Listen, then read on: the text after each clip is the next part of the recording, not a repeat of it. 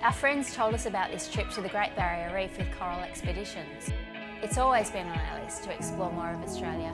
We didn't really know what to expect. You form these pictures in your head of what you think it will look like, but when you actually see it, it's so much more. Everywhere you look, there is something new to discover. It gave us that feeling of total excitement. To wake up and look out the window and see no land in sight is so exciting. You can't do this on a day trip. It's a destination.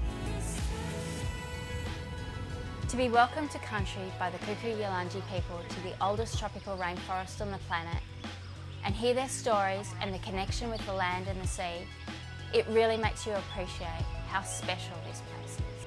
And to visit two World Heritage sites side by side, you just can't do that anywhere else in the world.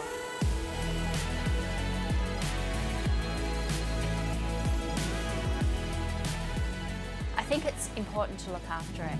That's the kind of legacy that people should be able to leave. You see it, you love it, and you just want it to stay that way.